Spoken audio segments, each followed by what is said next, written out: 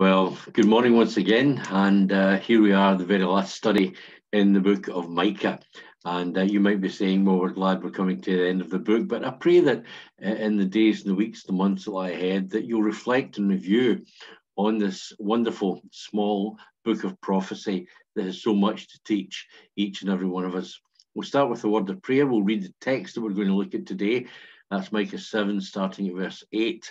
And then we'll get into the final study in this wonderful book. So let's come before the Lord in prayer before we do anything else.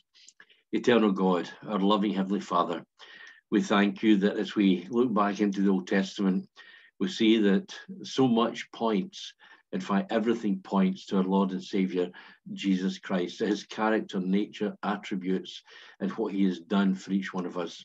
We thank you that you're a God who never changes, that Jesus, you're the same yesterday, today, and forever. And so teach us these principles that were in place 700 years before the birth of Christ, and yet are very applicable to the 21st century in which we live. So be with us, we ask it in Jesus' name. Amen. I'm going to start in verse 7. We looked at that the last time. We were here last week, and then we'll pick it up in verse 8 and go through to the end. But let me read once again verse 7, what it says. Therefore, I will look to the Lord. I will wait for the God of my salvation, and my God will hear me. That's very important as we move into the final section. Do not rejoice over me, my enemy. When I fall, I will arise. And when I sit in darkness, the Lord will be a light to me. I will bear the indignation of the Lord because I have sinned against him until he pleads my case and executes justice for me. He will bring me forth to the light. I will see his righteousness. Then she who is my enemy will see, and shame will cover her, who said to me, where is your God? My eyes will see her, and now she will be trampled down like mud in the streets. In the day when your walls are to be built, in that day the decree shall go far and wide. In that day they shall come to you from Assyria and from the fortified cities, and from the fortress to the river, from sea to sea and mountain to mountain. Yet the land shall be desolate because of those who dwell in it, and for their fruit of their deeds. Shepherd your people with your staff, the flock of your heritage, who dwell solitarily in a woodland, in the midst of Carmel. Let them feed in Bashan and Gilead, as in the days of old. As in the days of old, when you came out of the land of Egypt, I will show them wonders. The nations shall see and be ashamed of all their might, and they shall put their hand over their mouth. Their ears shall be deaf. They shall lick the dust like a serpent. They shall crawl from their holes like snakes of the earth. They shall be afraid of the Lord our God, and shall fear because of you. Who is a God like you, pardoning iniquity and passing over the transgression of the remnant of his heritage? He does not retain his anger forever, because he delights in mercy. He will again have compassion on us and will subdue our iniquities. You will cast all our sins into the depths of the sea, and you will give truth to Jacob and mercy to Abraham, which you have sworn to our fathers from days of old. Seems like almost an anticlimax as we get into the last section. You would probably think after verse 20 there would be more to come. But let me remind you, as we've studied this book, that God is setting out the way he deals with his people. When there is a need to remind them or show them their sins, then God will do that. He will also show the remedy, which begins with repentance. Because God has, as we saw in the earlier chapters, prepared a great world for the future, when he will set up his kingdom in this earth, and Jesus Christ will rule and reign. And of course, it will be a kingdom that you and I, as believers in him, will be part of. But until that time, of course, we need to understand and be aware of the fact that we need to continually seek his face, to walk with him day after day. Let me just remind you of the last verse we saw last week, where in verse 7 he said that we would look to the Lord, we would wait on the Lord, and God will speak to us. Just to remind you again, the resolution of faith, I will look. Then the resolutions of patience, I will wait. And the confidence of hope that we have, God will hear. Timeless truths for each and every one of us. Look to the Lord, learn to wait in the Lord, because God does hear and God will answer. Now, of course, as we move on from this into the final section, God's enemies, as again we saw in a previous chapter, were rejoicing over the fall of God's people. And they were sneering, scorning, and in their personal opinions, God virtually didn't have any relevance for the people that he called his own. And yet, after all that God has done, we have a message for the enemy. Do not rejoice over me, O enemy. When I fall, I will arise. And when I sit in darkness, the Lord will be a light to me. I will bear the indignation of the Lord, rightfully so, because I have sinned against him, until he pleads my case. What a great thing it is. Jesus Christ is our advocate, until he pleads our case and executes justice for me. He will bring me forth to the light, and I will see his righteousness. Then she who is my enemy will see, and shame will cover her, and said to me, where is the Lord your God? My eyes will see her. Now she will be trampled down like mud in the streets. You see, God has a plan to maintain the interests of his people and to secure the triumph of his people. It's a sad situation when God's people are troubled by the enemy. He mentions here the fact that, they're cast into trouble when I fall. And none of us is immune from the temptations that come. All are liable to fall, no matter how strong they might be. We've seen that in recent days with some very well-known and we thought very strong believers, but they fell. Because there is always sin within. Yes, it's been pardoned, it's been forgiven, but until we get to heaven, we're going to be susceptible to the sin around us and that affects our life. So sin within, there is temptation without. And yet again, we're reminded in the New Testament, there is no temptation such as is common to man that God will not provide a way of escape. Let me remind you, temptation is not the sin, it is giving in to temptation. But this need not be fatal because we have hope in Jesus Christ, our Saviour and our Redeemer. So they're cast into trouble. They're suffering in darkness.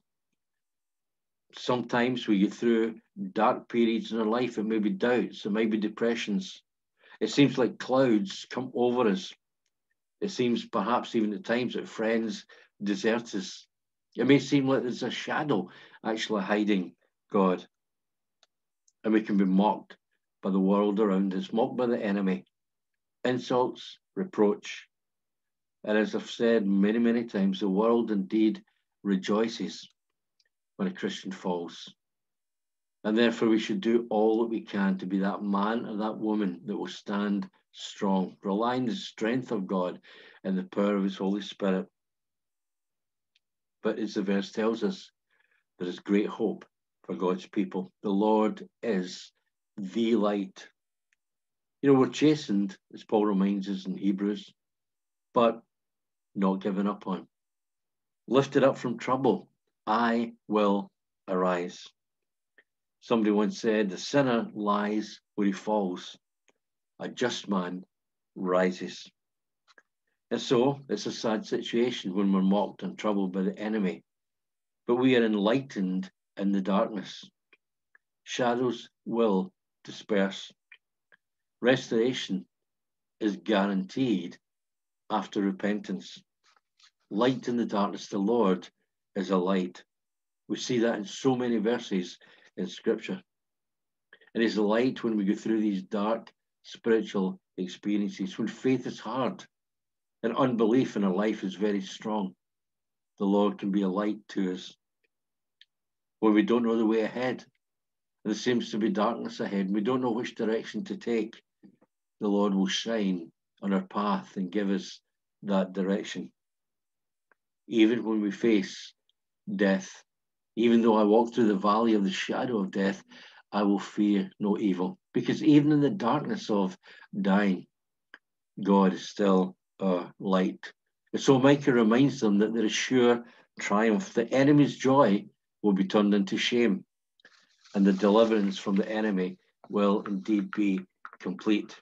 So don't forget, trials must be expected, but they will be temporary. Trials will fulfill their purpose. We don't have time this morning. Read the first chapter of James. There is a purpose in trials, and they should be endured with hope and patience, because you will come out the other side. In verses 11 and 12, it says, "In the day when your walls are to be built, in that day the decree will go forth far and wide. And on that day they will come to you from Assyria and fortified cities, from the fortress to the river," that's the great river Nile, and then from sea to sea, the Mediterranean Sea, mountain to mountain, from all over. We've already seen this in the previous chapter. A glorious day, a day of deliverance from bondage, a day of God's people gathering together, a day when there will be peaceful restoration. But here's an interesting thing. The prophet Micah goes on and he says, "And yet the land shall be desolate because of those who dwell in it, and for the fruit of their deeds." That's the key, for the fruit of their deeds.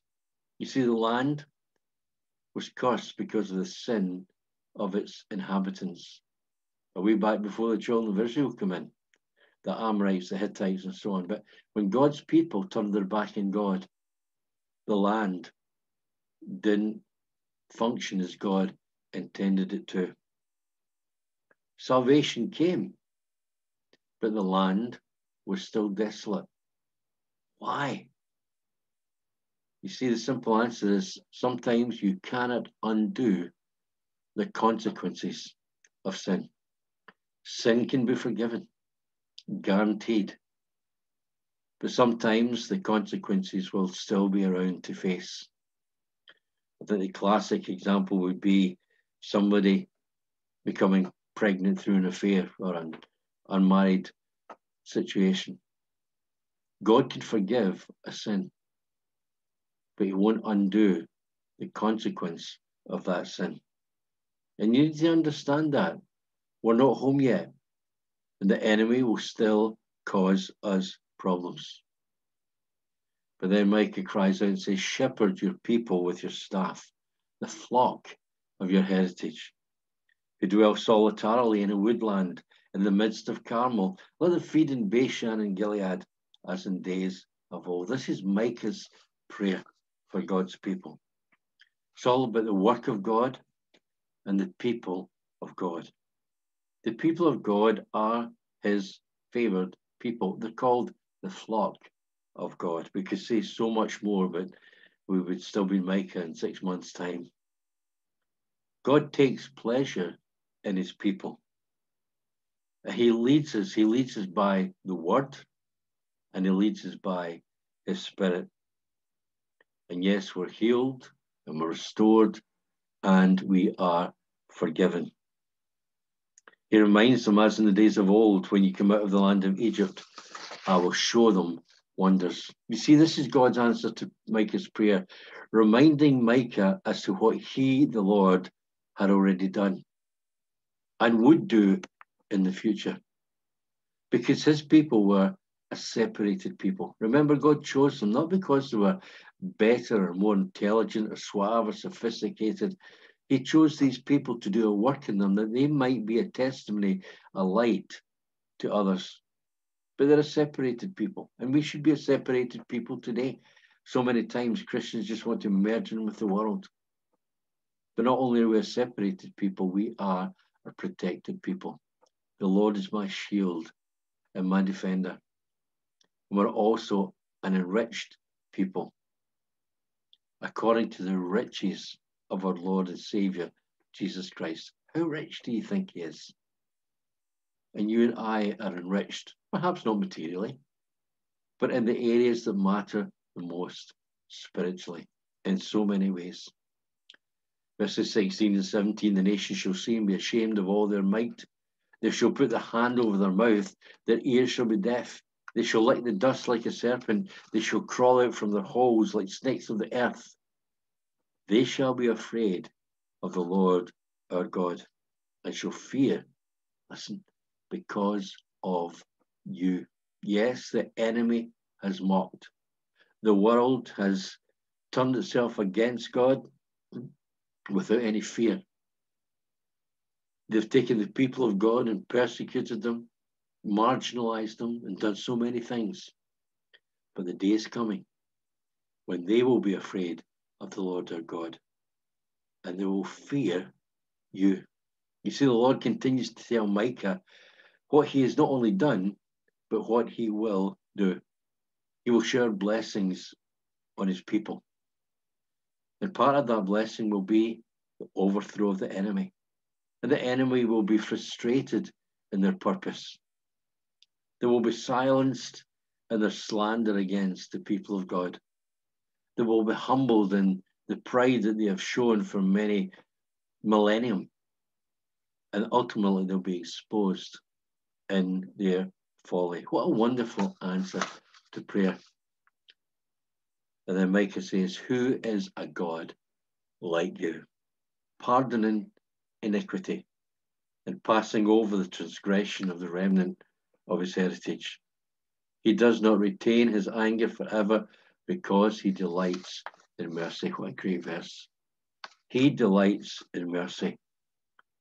Remember, way back, we looked at three aspects of sin, transgression, iniquity, and give a definition for each one of these. But you know, God is a merciful God. He delights in mercy. There is no pardon like God's pardon. Completely and utterly merciful to each one of us. Not giving us what we deserve, but instead showering his grace upon us day after day after day. You see, God's mercy is based on God's nature. He is a merciful God. In fact, we could say he wouldn't be God if he didn't have mercy. God's mercy is based on God's work, and of course that was done on the cross of Calvary. You know, mercy should be our greatest aim as we seek to be like him. Because of his righteous mercy, we can trust God at all times. And that should encourage us to show mercy to others. And as we show mercy to others, they will trust us. They will listen to what we have to say as we reason about the greatness and the goodness and the uniqueness of our God. But so often they turn away because we are unmerciful. Who indeed is a God like you? There is no pardon like his. It's complete. Full stop. And there is no pardon like his method of giving us that pardon. The cross of Jesus Christ. The cross has always been at the very center and always will be of our faith. Because it was on that cross when Jesus died that our sins were forgiven and that the walls that separated us from God were broken down as we received Christ into our life and we became part of the family of God. And then led by the Spirit of God and the Word of God into maturity. All because of the cross. There's so much, again, we could say. But listen, verse 19 and 20 to close off the book. He will again have compassion on us. He will subdue our iniquities. You have cast our sins into the depths of the sea. You will give truth to Jacob, mercy to Abraham, which you have sworn to our fathers from days of old. Sounds like an abrupt ending. But you know something? It's all about exalting God for his mercy. And you really can't put a full stop there because his mercy goes beyond chapter 7, verse 20, because it's for all ages to all people. And so very briefly this morning, we come again to the end of another book, the book of Micah. And it's been a pleasure to study this together. But I do encourage you, sometimes you study a book, you read it, and then, 6 months later, a year, you've almost forgotten what it's about. It only takes a short time to read. Read it again and again and again, and allow the truths that we have learned to bless your life and to take you forward from now on. God bless you. God be with you. God fill you afresh with His Holy Spirit as He protects you and pardons you and provides for you in the days that lie ahead. God bless you.